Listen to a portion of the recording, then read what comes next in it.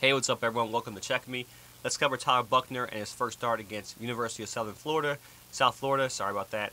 But we have Tyler coming in, starting. Jalen Milroe was out for Alabama. Well, we'll see if he's out, but I do expect Tyler to pretty much play the whole game. I've been breaking down film on him for the past 2 years.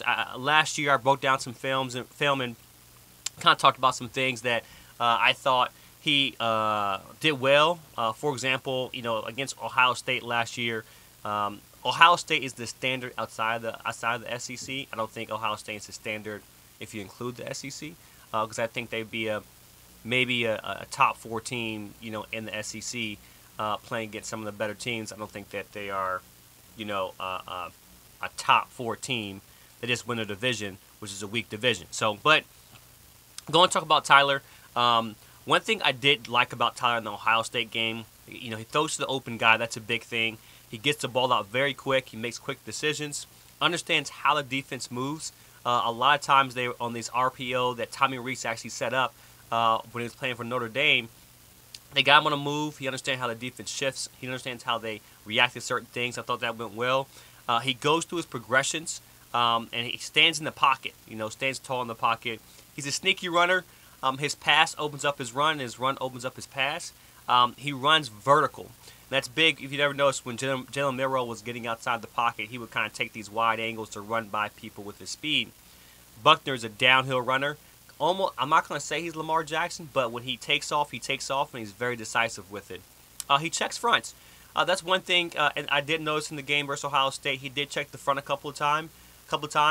If he checked to runs. I thought that was good. Just him having the ability, or them giving him the free range or just free roam to actually do that. I thought that was well. Now, Ohio State did confuse him on stunts, and this is something that consistently I saw throughout the game. They ran one stunt where the right outside backer, the lefty tackle was pushing down, almost like a one technique toward two technique over the center, and the outside backer on the right-hand side will come loop in. They ran that twice. The first time they ran, they got to him. The second time they did it, he threw the ball in the dirt. So stunts could confuse him, particularly if he feels like he has a good front. Lots of RPO. He makes good decisions, and but he has to learn how to take a hit. And this is kind of the reason why he was out. I'll talk about it. Why he didn't play the full season with Notre Dame. Against South Carolina, he lets his guys run under the ball. Having a quarterback that can throw you open is huge, especially with the talent that Alabama receivers do have. If you ever noticed Jalen Milroe, his throws were just kind of like tight on the spot. They're very flat. Buchner doesn't have a strong arm, but he lets his guys run under the ball. I think that's huge. Every now and then he'll make an ill-advised play, and that's one thing. It's like he'll give you 10, 15 good plays, and then he'll give you one play that's detrimental. Or it's like, hey, don't ever do that again. So he does force the ball in tight coverage sometimes. He's kind of programmed if it's the way it's supposed to be, he'll throw it because it's the way it's supposed to be. And then sometimes he misses reads. And then he has to guys he's got to see the whole defense. And sometimes at the goal line, I saw that as well. Against Marshall, this is the game he actually got injured and they lost. They were in South Bend as well too. So I'm sorry, at Notre Dame. But Marshall, he's gonna have to find the open guy. That's one thing he has to work on. I'm sorry, I lied. He's going to find the open guy. If the guy's open, you're talking about a guy who can throw the ball in the middle of the field. Find his tight ends, his running backs out in the flat. His wideouts. Running in routes. He's gonna find the open guy. Once again, the stunts did get him, but like I said, his legs are detrimental. You gotta respect his legs, and you gotta respect the pass, and that's one thing you get with Tyler.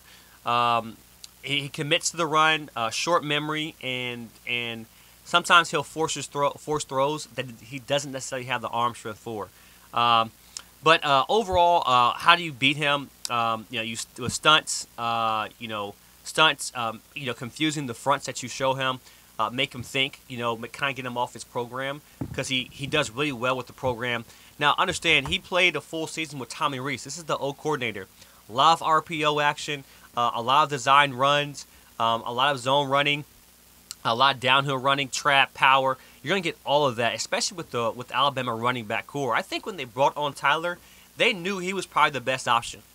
And when you say learn the offense, does he really have to learn the offense that he was running really actually at Notre Dame? So we're probably seeing Tyler earlier than we thought we were, mainly because this is the same offense he was under for all last year.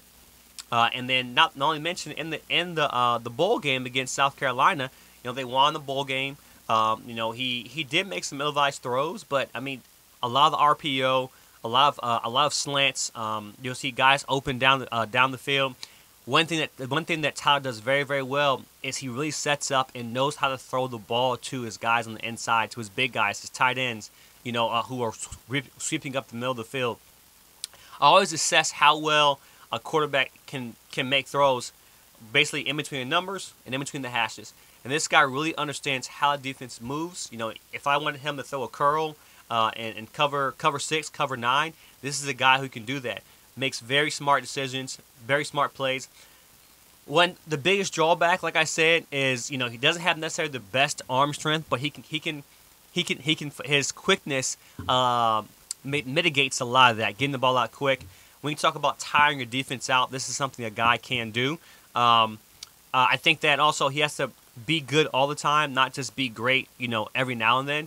He has to be good all the time, and when he's not great, he's got to be good. So those ill-advised plays, he has to learn how to mitigate that and also protect himself. One of the reasons why he was out most of last year was because of his shoulder, and because of his shoulder, he was ready to come back at a certain point during the bowl game, but the guy that was in, Tommy Pine, whatever his name is, was just balling. But he's got in this game. I expect him to protect himself a little bit more. And the reason we're seeing him is because the year-over-year progression of Jalen Milroe was not there. Jalen Milroe was just not. He didn't progress. He had 3 years to to progress to get better, and he didn't. And he didn't look good. He didn't look exceptionally good in any of these past 3 years.